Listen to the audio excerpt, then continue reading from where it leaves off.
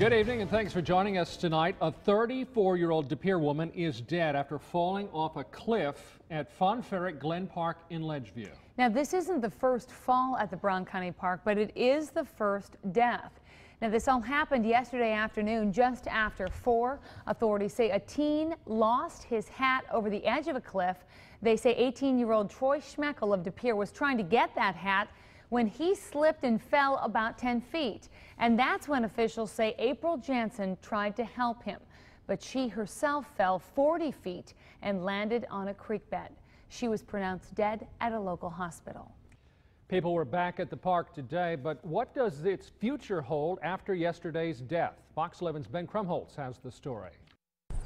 This isn't the first trip to Fon Ferret Glen Park for this group of Howard Cub Scouts. It's just a good hike for Cub Scouts to do. After hearing of Monday's deadly fall at the park, the parents in the group say they'll be keeping an even closer eye on things. It is kind of a dangerous area if you're not looking out. Brown County purchased the park in 1991 to preserve the geological features of the land. County park officials say those features can be dangerous, and that's why they put plenty of signs up to warn visitors. In 2008, we actually had a risk manager, professional risk manager, come in, an expert in his field from Canada, to look at all of our parks, including Fon Ferret, and we implemented the recommendations that he had for that park and others. Since 2008, sheriff's officials report there have been 9 medical calls to the park, 8 for falls. Monday's fall was the first death. As we're looking at this time, a tragic accident that took place in a county park. Sheriff's officials are still investigating Monday's incident. There's no plan to close the park, however, changes could be coming based on what they find.